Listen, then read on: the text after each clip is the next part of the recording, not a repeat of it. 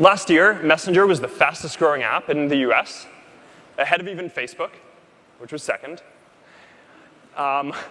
Messenger just passed 900 million monthly actives.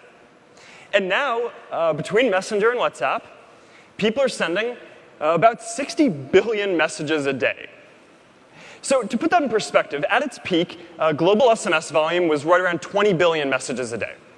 So we're processing about 3 times as many messages as SMS ever did, and these services are still growing incredibly quickly. So now that Messenger has scaled, we're starting to develop ecosystems around it. And the first thing we're doing is exploring how you can all communicate with businesses. Now, you probably interact with dozens of businesses every day, and some of them are probably really meaningful to you. But I've never met anyone who likes calling a business.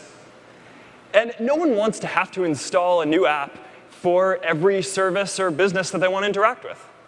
So we think that there's got to be a better way to do this. We think that you should just be able to message a business in the same way you'd message a friend. You should get a quick response, and it shouldn't take your full attention like a phone call would, and you shouldn't have to install a new app. So today we're launching Messenger Platform, so you can build bots for Messenger. And it's a simple platform. It's powered by artificial intelligence, so you can build natural language services to communicate directly with people. So let's take a look. So CNN, for example, is going to be able to send you a daily digest of stories right into Messenger. And the more you use it, the more personalized it'll get. And if you want to learn about a specific topic, like, say, the Supreme Court nomination or the Zika virus, you just send a message and it'll send you that information. Or take 1-800-Flowers. I love this one.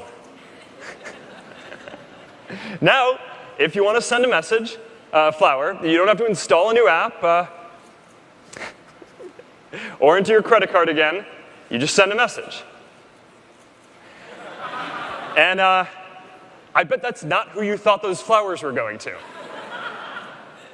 I know someone who's sitting here today who also thought that those were not who those flowers were going to. Now, I have to say, I love this one. I find it pretty ironic, because now, to order from 1-800-Flowers, you never have to call 1-800-Flowers again.